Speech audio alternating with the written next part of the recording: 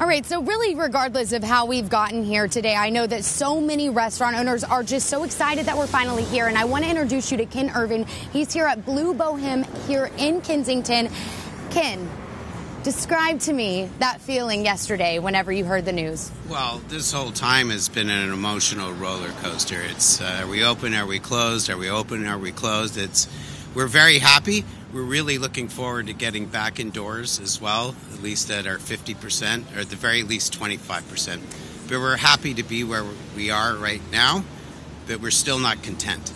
I can't imagine. You've changed really your entire outlook. I just stepped inside. It's like another world. If we can look here right now, if we can look at these heaters, the things that we have adapted, not only at your restaurant here, but I'm sure at your other restaurant in IB. Talk about the money that's gone into just making this whole outdoor dining possible. For many restaurants, we're spending money that you don't have to be able to make a little bit of money and not enough to survive by any means. So we've have to be really creative about what we've been doing. And unfortunately, a lot of restaurants won't be able to do what we're doing because they're closed and they're closed forever. And their restaurant families don't have work as well. So while we're very happy right now, we're also, it's a mixed blessing because it's very sad for a lot of our restaurant community. Ken, you have not had to hire a waitress or a waiter in how long? 12 years. That's the turnover rate that a lot of people look at and think, okay, this is a place people are coming because they are long-time fans. Right. What is your message to the elected officials, those making these decisions that seem to be so back and forth? What would you tell them coming from someone who's just trying to survive? Well, I think that we want to follow proper procedures and protocols. And for those people who want to go out and eat and enjoy themselves in a safe environment, which is not only safe for our guests, but safe for our employees as well and their families. And if you don't want to go out to eat, stay at home and we'll deliver to you. We do it for free within 2 miles here at Blue Bohem.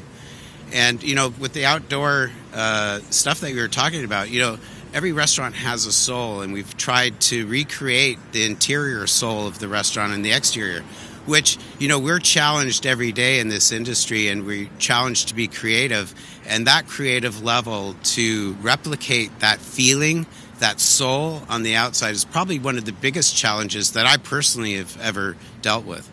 Ken, what happens from here? Where do you go from here? How do you adapt to make sure that you are staying afloat, so to speak? You know, one of the things that we're dealing with, not for me, but what I've heard in the last couple of days from a lot of my restaurant industry friends, is it's extremely difficult to get our employees back to work for a variety of reasons. Some have gone on to other types of work because they haven't got their unemployment insurance yet, because that's been a struggle statewide, right, especially with all the fraud that's been coming to surface right now.